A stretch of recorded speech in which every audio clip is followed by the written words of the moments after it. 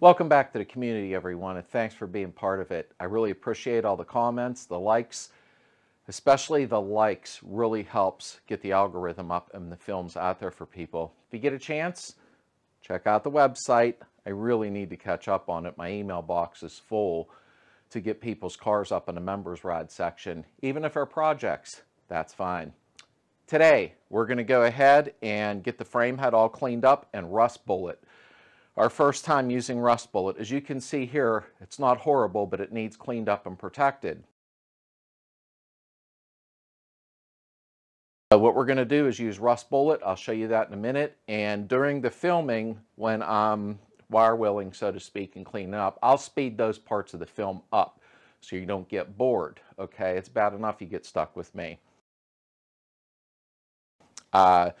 During the rust bullet procedure, I won't speed that up because I won't need to, because I'll be talking during it. Rust bullet was used by a couple of my friends almost 5 years ago. Dang, this stuff holds up great. It really does. So let's go ahead and get started. We'll go over a couple of things first, and after that, let's get on it and get it done. Okay, so you could see wear the dirtiest clothes possible when you're doing this, because if not, you're going to destroy good clothes. So I keep certain clothes for certain things. You know, as you probably caught in some of my films, I have nice clothes on. It just depends what you're doing, you know.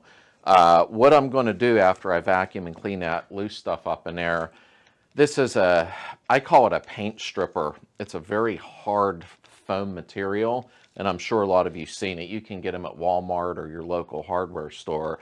I've never tried this yet. I usually use a wire wheel. But I have wire wheels on hand. If I don't like what's going on, you'll see me swap it out. But I want to try this and see what it's like. I've never tried one yet, and I've seen a couple other people using them. So we're going to go ahead, vacuum that up. I'm going to go ahead and start cleaning everything up with this. And at certain points, I am going to speed the film up. And then, of course, when we start with the rust bullet, I'll show you what came in the package, and I won't speed that film up there. So, okay. Let's start out. Okay, so first let's get this loose stuff out of here. I'll go ahead and speed this up and put some music here so you don't hear the vacuum.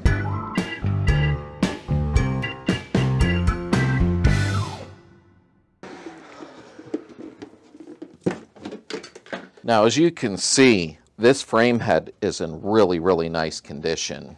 It's clean. The only problems I have is at the back end of the car, which we'll make right, so no worries.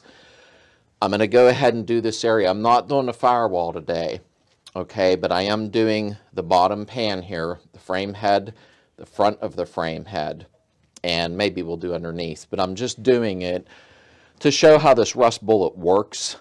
And basically, you know, we'll show it again a couple years down the road, but I don't really need to prove that just because a friend's using it. We're going to go ahead now and try that foam, whatever it is, paint stripper on there, and get it down to the bare metal. Now, we're going to have to go over a few things with the rust bullet because there's a procedure with it. Okay, and always put a vacuum cap over your fuel line because you don't want stuff getting inside of there.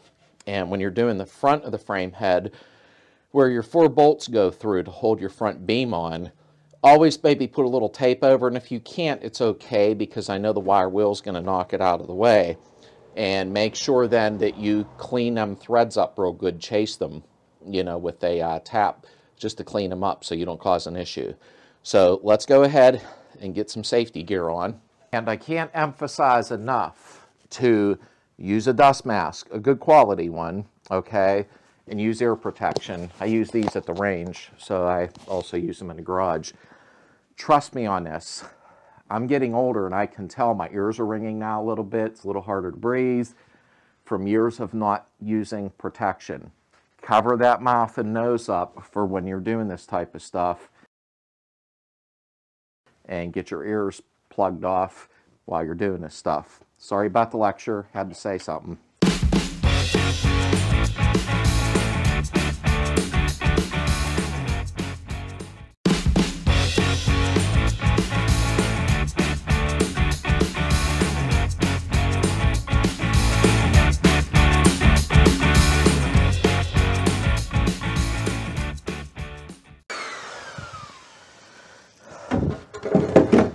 so we got the one side cleaned up here.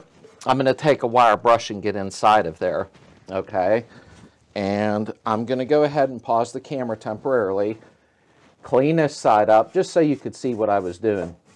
I'll clean this side up, and before I wipe anything down or do anything, I will be right back, and then I'll show you the procedure with the rust bullet, and we'll get this nice. It's definitely something that you might want to do for some longevity. So give me a second, I'll be right back. Okay, as you can see now, I have it all cleaned up. Remember, I'm not doing the firewall today. I'm not going to drag this out real long. I'm going to try to keep this film short. I went ahead and wire wheeled everything. Now, you don't have to get every ounce of everything off. They even said that you can go ahead and, if you have rust on a frame of a truck, knock off all the loose stuff and just wire brush it the best you can. You need the loose stuff off, although I did wire wheel this pretty good. I did use Awesome. I get that from the dollar store. If you use this stuff is potent. It's weird because it's from the dollar store. If you use this, wear a mask. It's almost like battery acid or something crazy, but this stuff, it says no acid. I don't know about that. It cleans. So make sure you keep a mask on, okay? So I used Awesome and wiped it all down to get the heavy, crappy stuff off, you know, and we're going to go over the rust bullet package now of what came in it, and then we'll go ahead and use it. Okay, I didn't think to pause a minute and get you on a better angle. This frame head is really solid. It honestly is. So we're going to go ahead and make sure we take care of it. I got to do the firewall and scrape all that old tar and crap off of there, but like I said, it's just a frame head today and to apply the rust bullet. So, okay, let's go over the package contents. So this is our package we got in the mail. I'll go over this stuff briefly with you, but one thing you're going to need is some plastic gloves or latex rubber gloves. You don't want this on your hands. It's not fun to get off. And of course, I always say to wear a dust mask. That's just me, you know. So let's see what came in it. They have different packages available. I didn't clean my garage up yet. They have different packages available. You can go to their website right there, and you can get multiple different kind of packages that they have, different colors, what have you. And you can spray this, roll it, or brush it. I'm going to brush it. All right, so what do we have here? We have a quart. You see that? Now this is black, okay? And this is the 244th day of 2021. You see that? Okay, so this is still good. And you can get it in gray. There's other colors. So they sent me 2 quarts because I want to do the whole underneath of the car, the inner wells and everything. So there is the door grade rust bullet. And this, the label's not on it. Let me get a rag because I spilt some. This would be the solution for when you're mixing, I believe, to shoot through a gun. Okay. And this here is Metal Blast that comes with it, all right? And I've seen Summit carries it also, or Rust Bullet themselves. Because you want to spray this on before you actually put the Rust Bullet on. So you definitely need to use this because not only does it clean the metal up and gets the oils off from your skin or anything if you've touched it, but also it's kind of like, almost like using an etching primer before painting. It's the same type of effect, okay? And one thing about the rust bullet, and I'm going over this stuff for a reason, because if you do it and it peels or don't work, it's your own fault. And you put your coat on, which we're going to do, you have to wait 2 to 4 hours to add another coat where it's dry to touch. If you wait longer than 24 hours, I say 20 hours, then you need to scuff it down lightly with like 150 grit and make it a little bit rough before you put your second coat on. But if you do it every 2 to 4 hours, you'll be fine, and you can put 2 coats. I like 3, but that's just me. I'm overkill sometimes.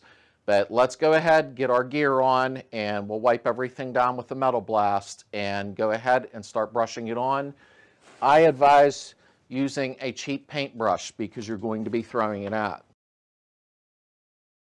So let's get on it. Okay, so we have our Metal Blast, and we're going to go ahead. It's a surface conditioner, but you definitely want to turn the nozzle. You want to clean this off good. Plus, like I said, I believe it works like an etching type primer. You know, it helps the paint bond to the metal surface. So I'm going to let it sit there a second, and we're going to go ahead and wipe it off. After I wipe this off, I am going to use my blowgun from the air compressor and just make sure I blow everything out of there. You never know. I try to get everything as clean as I possibly can for the paint to adhere good. And you definitely want to do that because you don't want any of this wet. So go over here.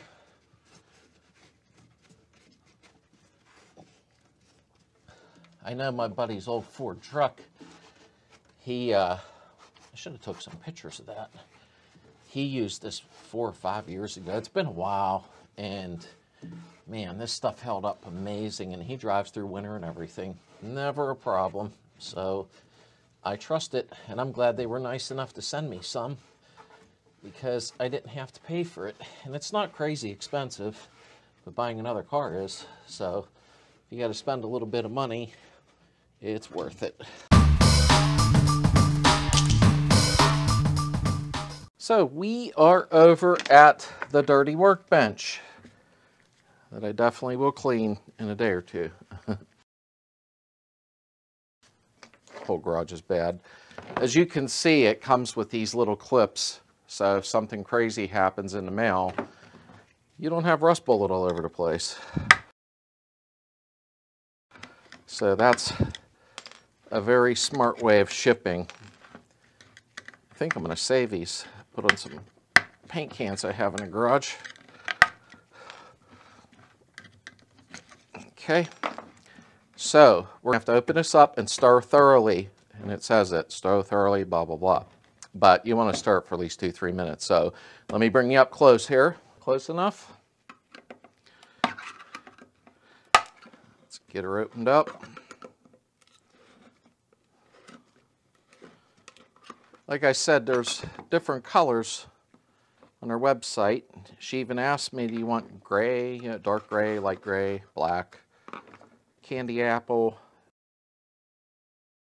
Okay, I made that one up, you know that. Okay, so let me get a rag here and a paint stick, and we're going to go ahead and stir it. It's very thick. Ooh, and it probably should have been warmed up a little bit.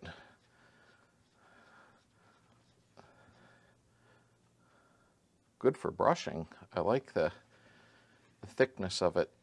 It's supposed to be thick though, so I like that. I almost got the gray, but then I figured that it might look silly, you know, underneath my car. So, but let me go ahead and get this stirred up, and I'll be right back. Okay, so we got it all stirred up. We're going to go ahead and take our old brush. I shouldn't say old brush, cheap brush. And like I said, buy a cheap brush. Don't buy expensive brushes to do this, okay? Now, when you're putting this on, make sure to put it on in nice, even coats. Don't just sit there and act like a nut job when you're trying to do it, okay? So, it is a little thick, which is a good thing. You're going to just brush it on. Sometimes you might have a couple little misses. It's okay, because you can always come back. Let me move this over. I didn't know I was in front of you. This is an odd angle to try to record, so forgive me there. I always try my best to get you guys in and up close. Okay, it's just like kind of like painting your house, more or less. Of course, don't paint your house with this. I think they actually sell stuff for your garage floor. I could have swore I seen it on their website. I'll have to check into it, because if they do, I'll be sure to buy it. Because I want to power wash my floor, clean it, and seal it with something. And I'm not using Rust-Oleum's epoxy primer, or epoxy paint, because I see what it did to my buddy's floor. It was a nightmare. So, just a little tidbit there. Okay. Wow, this stuff goes on nice. Wow. Nice and smooth and thick. Woo! Don't knock your paint over. I guess you know that though, huh? Get it real good. Like I said, you're going to be doing a second coat, then a third coat, and it is 2 to 4 hours apart.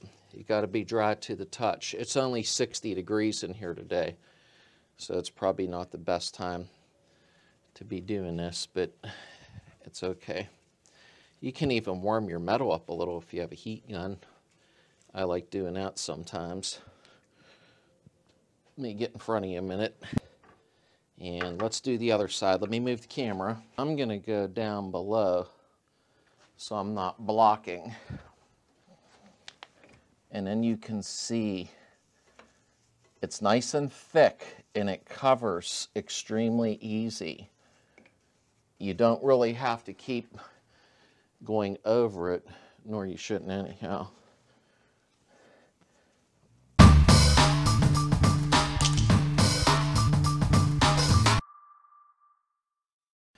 Okay, see how thick that is?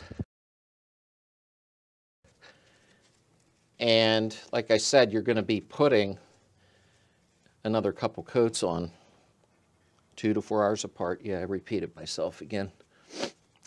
It's just sometimes people will fast forward through the film and miss vital parts and say later, I didn't know. And that's why you should always try to focus on the whole film so you don't miss anything. We're all humans. Nobody's perfect. Get my lid put on, and let's go over a couple things, and I'll show you something, and that'll be it. I'll let you go. So let's get up a little close and personal here. That stuff looks like glass. I don't know how it looks on film, because high definition cameras seem to pull in stuff that the naked eye can't even see. But I love this stuff. I wouldn't even push it, except I know people that have used it. So that was just a quick tutorial on it, and I appreciate them sending me it because I got it for free, and I like free. However, I was going to purchase it anyhow, so they caught me in the nick of time. But okay, that's what the first coat looks like. And let's go over a couple things, and I'm going to let you get back to your normal life. So that was the Rust Bullet Fund. We're far from done with it, because I know you guys are following me along with the whole project and everything I do. And that is so awesome, because I don't feel bad to do some of these films. Next week, we're going to be doing the underneath of the floor pans and heater channels. Obviously, I'm going to be speeding a lot of the film up so you don't have to, like I did today, I sped certain parts up and deleted. Outside of that, this Rust Bullet's amazing. You can go to their website. No, it's not a promo. I don't have a promo code or anything to offer you. The only thing I could say is it's good quality. If you would like to purchase it, go ahead. You won't be upset with the use of it. Now, hear me out a second, okay? I've seen some people on YouTube where they're saying it peeled off. Okay, it peeled off because you didn't prep the surface properly.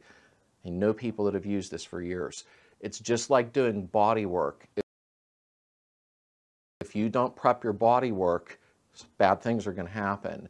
You can have the guy with the best paint gun in the world, 30 years experience, but if the car's not prepped right, you're going to have issues. And it's just the same as rust bullet. Prep, prep, prep. What I did, I used Awesome. They didn't say to, I just did. A little bit of overkill. You take the Awesome from the dollar store. I like it. It's a good cleaner. And clean it really well. Blow it out with your air gun or compressed air, whatever you have. A lot of you out there, I keep telling you, by the way, I know I'm talking a lot, to use an air gun. And you say, I can't afford a compressor. Hey, I know we're not made of money. Go to Harbor Freight and buy a $50 one. A little pancake one, just enough to blow stuff off. Cheap. You don't have to spend $300-400 like I'm going to do shortly for a big compressor, because you're going to watch me paint this car. And we're going to get on the underneath of it because I got to work my way to the back. And I do have to go back to that junkyard this weekend because I'm going to cut out some sections. Here, I'll show you. I got crap everywhere, don't I? See that? Yuck. Okay, I'm going to go to the junkyard and cut that good section out of another Beetle. That way I have that good German metal in there. And then, of course, here, I cleaned this all up, got the tar off of it. We have holes. Yeah, you know. What I'm going to do, I'll show you.